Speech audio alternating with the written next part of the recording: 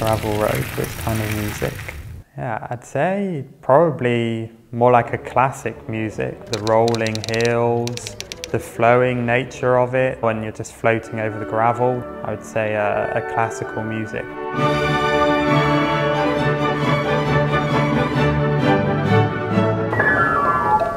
I don't like the gravel. I love the gravel.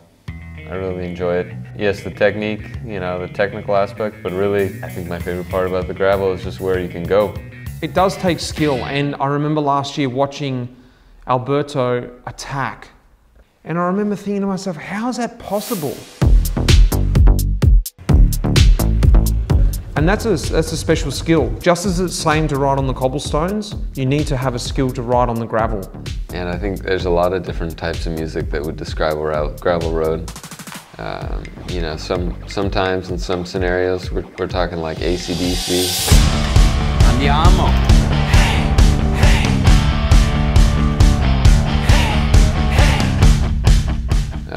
But then you also have like the other end of the spectrum, where you're just listening to like Neil Young out there, just these peaceful roads, you know, maybe some kind of John Denver-y, you know, the country road, take me home. So, gravel can be what you make it.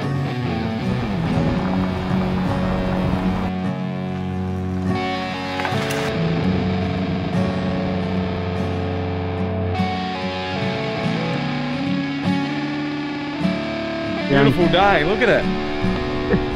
Ready to race, man. Strade Bianche. The sun is shining. 184 kilometers. 11 sectors on gravel. 63 kilometers in total. Sebastian and Mitch should be the eyes for the 2 leaders. Sebas around Bettiol. Mitch around Simon.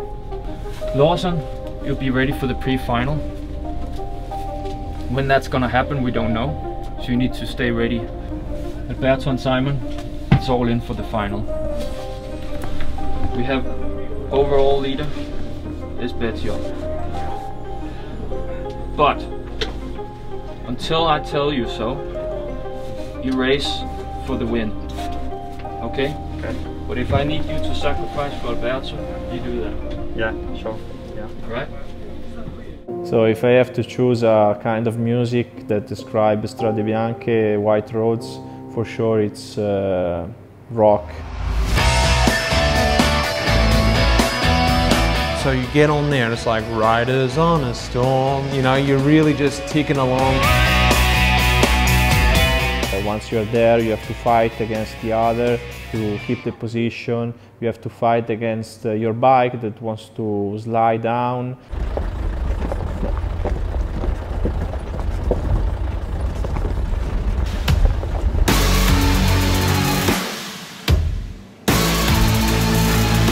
Somebody hit the brakes, lost his front wheel, and well, we were together because we're friends, and then we're laying in the ditch together like friends.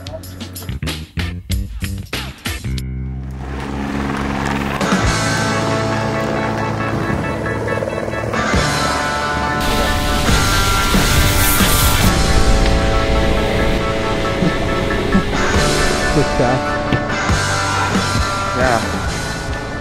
I think I'd say it's enjoyable once I've recovered, but at the moment just hard.